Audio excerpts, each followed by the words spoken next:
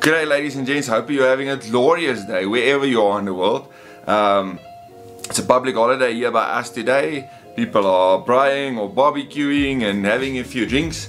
Hope you're enjoying your time where you are as well. Speaking of which, let's talk about alcohol and more specifically methanol. Some of you might have been wondering about the Focus RS featured on this channel on a regular basis, about its methanol and its tune and the whole system involved in it, its upgrades. I went to the owner the other day. She was kind enough to show us around. Let's go have a look. Now we're here with Sunay again. Here is the methanol system you got into the car. Yes, that is only the tank. Okay. Little.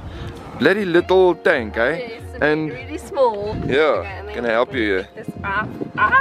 Okay, well, there you can see this is the pump. So it's a 300 psi pump, so it's a progressive pump system. Yeah. So as the boost goes up, it starts priming the system. Yeah. And you can see it. I can quickly show you the controller as well. Yeah, let's check it. So you can decide when you want to run on methanol. Hey, we got the tank here in the car, man. Okay, Lekker. The methanol tank. Yeah.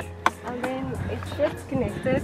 So this is the controller, okay. And then you can set it where it starts coming in. So at first it just starts priming the system, and then you can set the boost where it comes. It sprays a little bit, and then you can set the it to spray at full boost as well. Oh, okay. So, and then when you race me, what did you do? Full boost? Yes, it's automatic. So okay. you set it to the boost level from which it starts injecting. Okay. And then automatically it does it. Okay.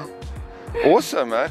So it starts slowly. Yeah. And then it builds up until you get to full boost. I see. And then it's okay. it injects a lot of methanol then. Cool. So where did you do the system? We did it at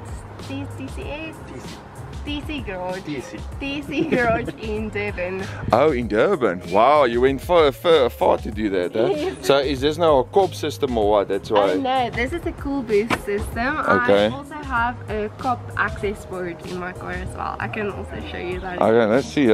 All the big car nerds are gonna love this because they will know what you're talking about. I might just show the people. Ooh, oh. So this is where my tune is actually stored. Okay. This is just to show my gauges. It shows the air fuel ratio, the boost pressure, and all those things. Okay, so this is the COP access board thing, and then I have a couple of maps on here, so I can change the maps. So this is the tune basically for my car. You can see you know your way around those buttons. You're quick. You can change the maps on the fly, depending which car is next to you. No, this I can't do on the fly, but I can change my map slot.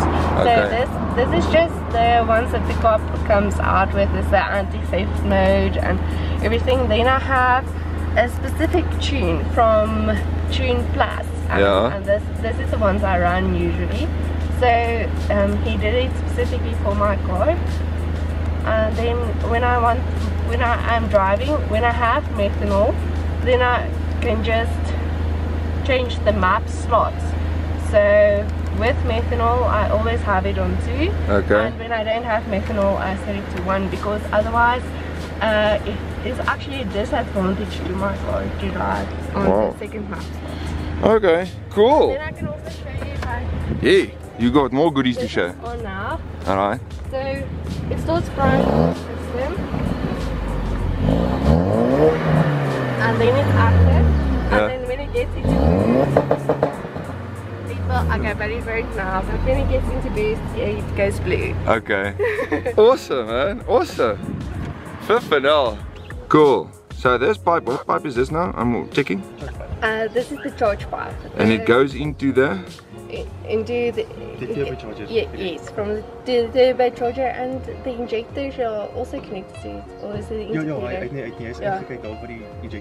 So yeah, this charge pipe, you say the original Ford one is too thin? Yes, Yes, and it's a lot bendier than this one. Okay. So this one is Lots of bigger. 90-degree reductions, reductions. Wow.